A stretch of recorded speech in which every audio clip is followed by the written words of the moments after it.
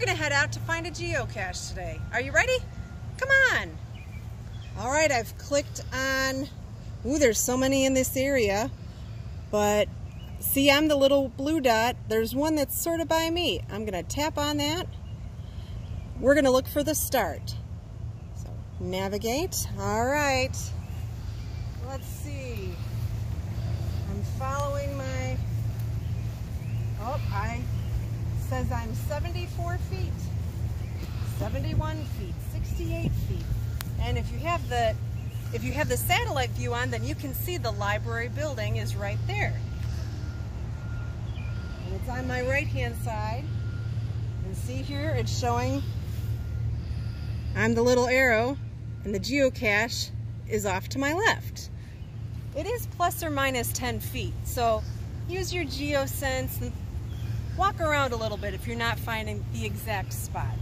All right, it says I'm at 53 feet. Let's go over this way. Okay, I think I'm going in the wrong direction, so let me turn around now. Library building is behind me. It says it should be in there someplace. All right, come on, let's see if we can find it.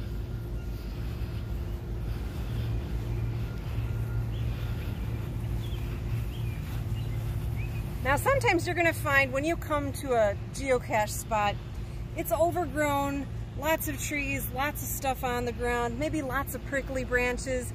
Sometimes you need to decide for yourself, do I really wanna go in there? Or maybe it's best for a different day or different clothes if you have a short sleeve shirt on or something like that. Today, let's give it a shot. I've got my long sleeve shirt on, so I should be okay. 27 feet. Push this out of the way. Watch my step a little bit. Okay. Let's look around in here. Do I see it any place obviously nearby?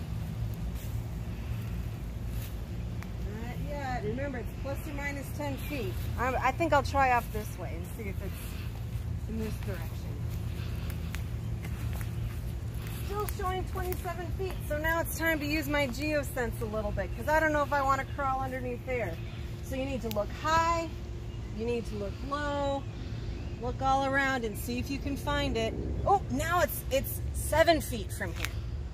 Okay. Hey! I found it! Woohoo! All right, so you know the next step. Did you turn it off already? Okay.